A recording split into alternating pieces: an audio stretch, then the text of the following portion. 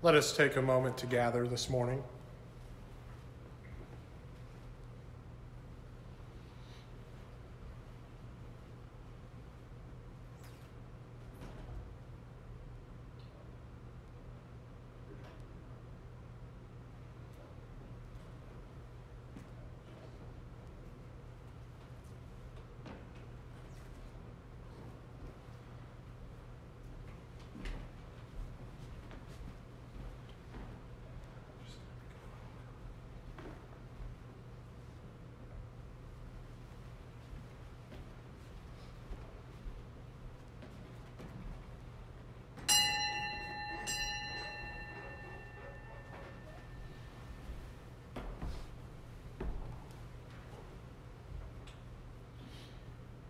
Our ancient antiphon, wait for the Lord, be strong, be stout-hearted, and wait for the Lord.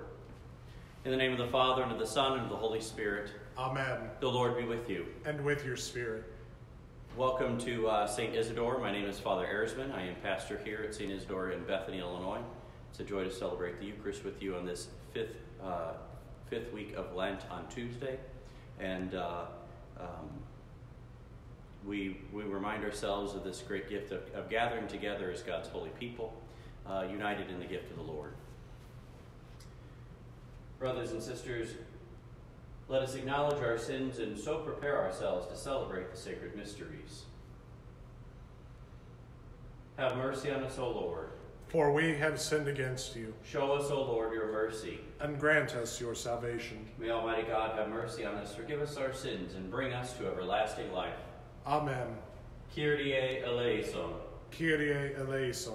Christe eleison. Christe eleison. Kyrie eleison. Kyrie eleison. Let us pray. Grant us, we pray, O Lord, perseverance in obeying your will, that in our days the people dedicated to your service may grow in both merit and number. Through our Lord Jesus Christ, your Son, who lives and reigns with you in the unity of the Holy Spirit, one God, forever and ever. Amen.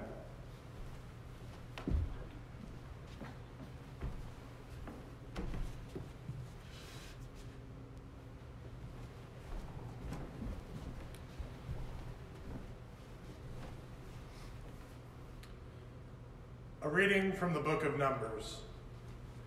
From Mount Hor, the children of Israel set out on the Red Sea road to bypass the land of Edom. But with their patience worn out by the journey, the people complained against God and Moses. Why have you brought us up from Egypt to die in this desert, where there is no food or water? We are disgusted with this wretched food. In punishment, the Lord sent among the people serpents, which bit the people so that many of them died. Then the people came to Moses and said, "We have sinned in complaining against the Lord and you. Pray the Lord to take the serpents away from us." So Moses prayed for the people, and the Lord said to Moses, "Make a seraph and mount it on a pole, and whoever looks at it after being bitten will live." Moses accordingly made a bronze serpent and mounted it on a pole. And whenever anyone who had been bitten by a serpent looked at the bronze serpent, he lived. The word of the Lord. Thanks be to God. O Lord, hear my prayer, and let my cry come to you. O Lord, hear my prayer, and let my cry come to you. O Lord, hear my prayer, and let my cry come to you. Hide not your face from me in the day of my distress. Incline your ear to me. In the day when I call, answer me speedily. O Lord, hear my prayer, let my cry come to you. The nations shall revere your name, O Lord, and all the kings of the earth your glory, when the Lord has rebuilt Zion and appeared in his glory. O Lord, hear my prayer, and let my cry come to you.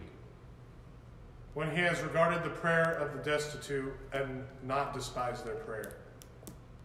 O Lord, hear my prayer, and let my cry come to you. Let this be written for the generation to come, and let his future creatures praise the Lord. The Lord looked down from his holy height. From heaven he beheld the earth, to hear the groaning of the prisoners, to release those doomed to die. O Lord, hear my prayer, and let my cry come to you.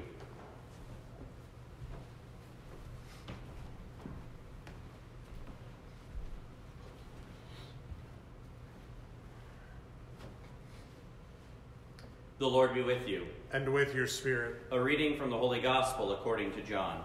Glory to you, O Lord. Jesus said to the Pharisees, I am going away, and you will look for me, but you will die in your sin. Where I am going, you cannot come. So the Jews said, He is going to kill himself, is he? Because he said, Where I am going, you cannot come. He said to them, You belong to what is below. I belong to what is above. You belong to this world, but I do not belong to this world. That is why I told you that you will die in your sins. For if you do not believe that I am, you will die in your sins. So they said to him, Who are you? Jesus said to them, What I told you from the beginning. I have much to say about you in condemnation. But the one who sent me is true, and what I heard from him I tell the world. They did not realize that he was speaking to them of the Father. So Jesus said to them, When you lift up the Son of Man, then you will realize that I am, and that I do nothing on my own, but I say only what the Father taught me. The one who sent me is with me. He has not left me alone, because I always do what is pleasing to him. Because he spoke this way, many came to believe in him. The Gospel of the Lord. Praise to you, Lord Jesus Christ. So today we hear about the seraph serpents. We hear about one of them being brought and mounted on a pole for them to see. And in looking upon this seraph serpent, all those who are dying would be healed. This points us to what Jesus talks about today in the Gospel. It's a prefigurement of what is to come with the gift of the cross. We are dying in our sins, bitten by the serpent in the garden, bitten by the serpent in our sin. And only looking upon that one who has been mounted on the pole will we be able to live? Will we be healed? Brothers and sisters, this is the declaration of who Jesus is. He is the cure for the illness. And no, the illness is not the coronavirus, although this is what our world is focused on, and rightly so. We should be more focused on what sin does. Sin does just this. It brings about suffering. It brings about illness. It brings about death. So may we live rightly in this world. May we see him who is the cure for our true illness, which is our sin, and look upon him and believe. Look upon him and be healed. Look upon him and be saved. Look upon him and have life eternal. Jesus tells them twice today that he uses this very phrase, I am, this declaration that he is God. It's the very name of God. And they ask, who are you? He is the one that we long, that they had longed for.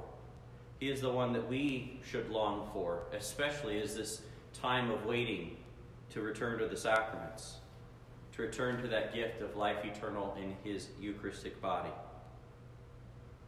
When you lift up the Son of Man, then you will realize that I am. We have lifted him up on the cross by our sins. So may we look upon him and be healed. Look upon him and be saved. Look upon him and look to life eternal. This is where our King's throne is. This is where mercy itself resides. And instead of being condemned like the Pharisees in this passage in John today, may we have life eternal, and be like those who heard him speak, who hear him speak today very clearly, to follow after him, to come and follow him, to see who he is, to believe in him, to be saved, to be healed, to be strengthened. And may we be like them, because he spoke this way, many came to believe in him. And may we do the same, and look upon him who is pierced for our offenses. Look upon him who is our salvation.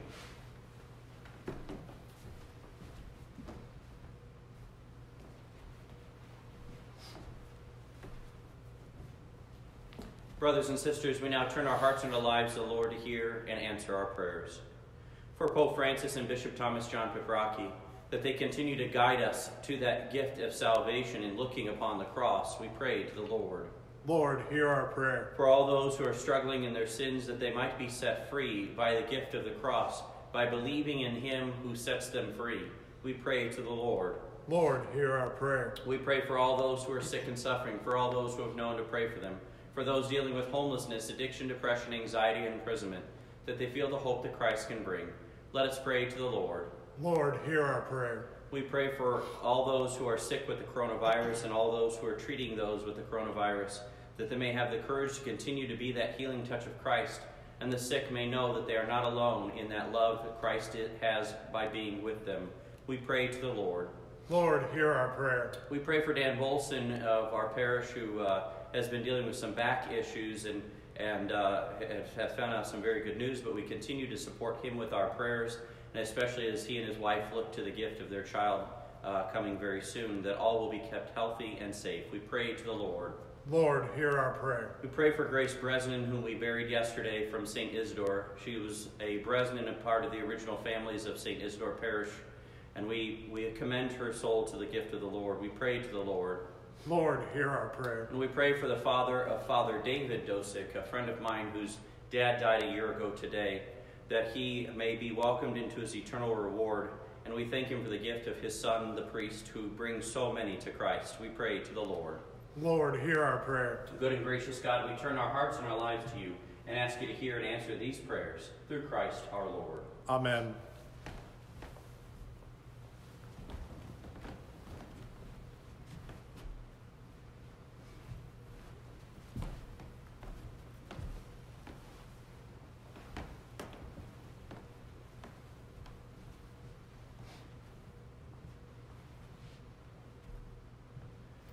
Blessed are you, Lord God of all creation, for through your goodness we receive the bread we offer you, fruit of the earth and work of human hands, will become for us the bread of life. Blessed be God forever.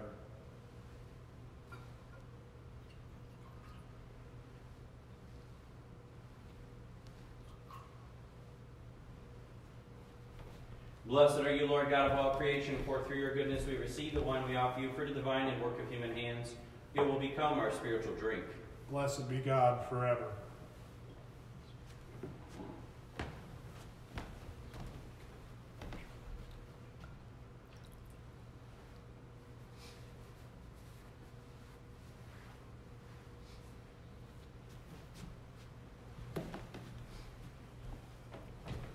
Pray, brethren, that my sacrifice and yours may be acceptable to God the Almighty Father. May the Lord accept the sacrifice at your hands, for the praise and glory of his name, for our good and the good of all his holy church. We offer you, O Lord, the sacrifice of conciliation, that being moved to compassion, you may both pardon our offenses and direct our wavering hearts. Through Christ our Lord. Amen. The Lord be with you. And with your spirit. Lift up your hearts. We lift them up to the Lord. Let us give thanks to the Lord our God. It is right and just. It is truly right and just, our duty and our salvation, always and everywhere to give you thanks, Lord, Holy Father, Almighty and eternal God. For through the saving passion of your Son, the whole world has received a heart to confess the infinite power of your majesty. Since by the wondrous power of the cross, your judgment on the world is now revealed, and the authority of Christ crucified. And so, Lord, with all the angels and saints, we too give you thanks. As in exultation we acclaim. Holy, holy, holy Lord, God of hosts. Heaven and earth are full of your glory. Hosanna in the highest. Blessed is he who comes in the name of the Lord. Hosanna in the highest. You, therefore, Almighty Father, we bless through Jesus Christ, your Son, who comes in your name. He himself is the word that brings salvation, the hand you extend to sinners, the grace by which your peace is offered to us. Then when we ourselves had turned away from you on account of our sins, you brought us back to be reconciled, O Lord, so that, converted at last to you, we might love one another through your Son, whom for our sake you handed over to death. And now, celebrating the reconciliation Christ has brought us, we entreat you, sanctify these gifts by the outpouring of your Spirit, that they may become the body and blood of your Son, whose command we fulfill when we celebrate these mysteries. For when about to give his life to set us free, as he reclined at supper, he himself took bread into his hands, and giving you thanks, he said the blessing, broke the bread, and gave it to his disciples, saying, "Take this, all of you, and eat of it, for this is my body, which will be given up for you."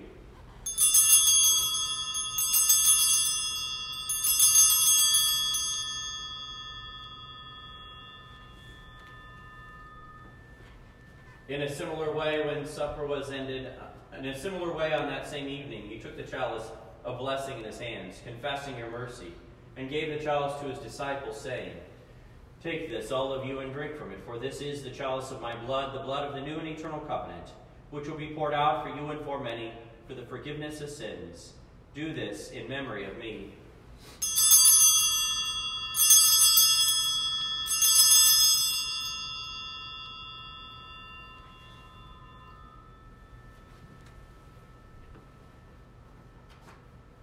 The mystery of faith. Save us, Savior of the world, for by your cross and resurrection you have set us free. Celebrating, therefore, the memorial of the death and resurrection of your Son, he left us this pledge of his love. We offer you what you have bestowed on us, the sacrifice of perfect reconciliation. Holy Father, we humbly beseech you to accept us also together with your Son, and in this saving banquet, graciously to endow us with his very Spirit, who takes away everything that estranges us from one another. May he make your church a sign of unity and an instrument of your peace among all people. And may he keep us in communion with Francis our Pope and Thomas John our Bishop and all the bishops and your entire people. Just as you have gathered us now at the table of your Son, so also bring us together with the glorious Virgin Mary, Mother of God, with your blessed apostles and all the saints, with our brothers and sisters and those of every race and tongue who have died in your friendship. Bring us to share with them the unending banquet of unity in a new heaven and a new earth, where the fullness of your peace will shine forth in Christ Jesus, our Lord. Through him and with him and in him, O God, Almighty Father, in the unity of the Holy Spirit, all glory and honor is yours forever and ever. Amen.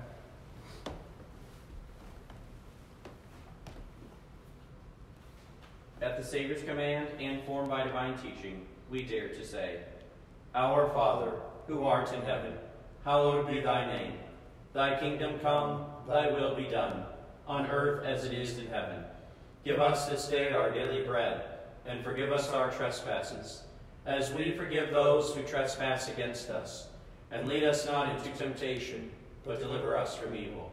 Deliver us, Lord, we pray, from every evil. Graciously grant peace in our days, that by the help of your mercy we may be always free from sin and safe from all distress, as we await the blessed hope and the coming of our Savior, Jesus Christ. For the kingdom, the power, and the glory are yours, now and forever. Lord Jesus Christ, who said to your apostles, Peace I leave you, my peace I give you, look not on our sins, but on the faith of your church, and graciously grant her peace in unity in accordance with your will, who live and reign forever and ever. Amen. The peace of the Lord be with you always. And with your spirit. Lamb of God, you take away the sins of the world. Have mercy on us. Lamb of God, you take away the sins of the world. Have mercy on us. Lamb of God, you take away the sins of the world. Grant us peace.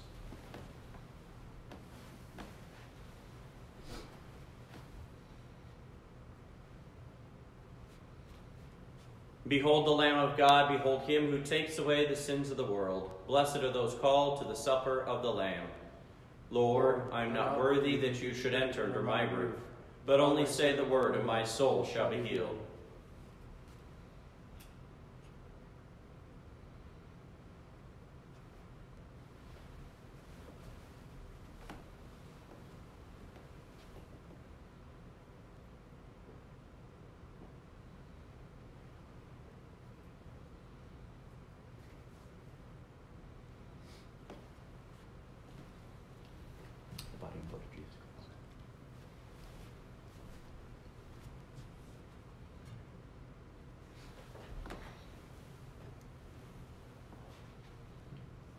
Our communion antiphon. When I am lifted up from the earth, I will draw all to myself, says the Lord. Our prayer for spiritual communion, repeat after me. My Jesus, I believe that you are present in the most holy sacrament. I love you above all things. And I desire to receive you into my soul. Since I cannot at this moment receive you sacramentally. Come at least spiritually into my heart. I embrace you as if you are already there. And unite myself wholly to you. Never permit me to be separated from you. Amen.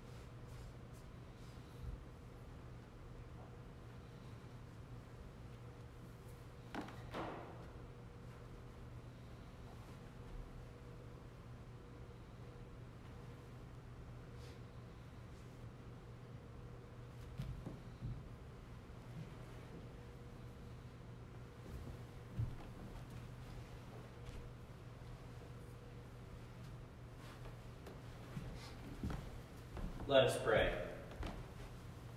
Grant, we pray, Almighty God, that ever seeking what is divine, we may always be worthy to approach these heavenly gifts. Through Christ our Lord. Amen. The Lord be with you. And with your spirit. Bow down for the blessing.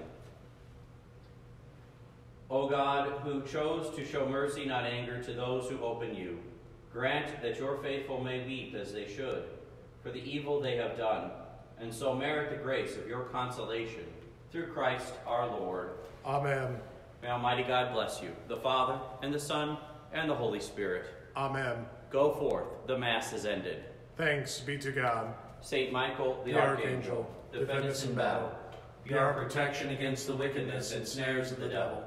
May God rebuke him, we humbly pray. And do thou, O Prince of the heavenly host, by the power of God, thrust into hell Satan and all the evil spirits who wander about the world, seeking the ruin of souls. Amen. Just so you are aware, we buried Grace Breslin, so please keep her and her family in your prayers. Yesterday, Grace was 87 years old and was part of the original family of our parish. Please continue to pray for all those nurses and healthcare workers and first responders and all those who work in the hospital in any capacity, that they might continue to have the courage to do the work that they do and be kept safe and protected as they do that work. So why don't we say a memorare for those who are in the healthcare field. Remember, O most gracious Virgin Mary, that never was it known that anyone who fled to thy protection, implored thy help, or sought thy intercession was left unaided. Inspired by this confidence, we fly unto thee, O Virgin of Virgins, my Mother. To thee do we come, before thee we stand, sinful and sorrowful. O Mother of the Word incarnate, despise not my petitions, but in thy mercy hear and answer me. Amen. Your homework today, a lot of my St. T students like to say this phrase, hey guy, which I have no idea where it came from.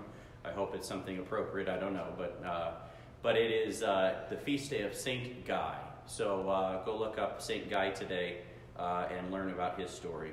God bless you all, and know of my prayers for you.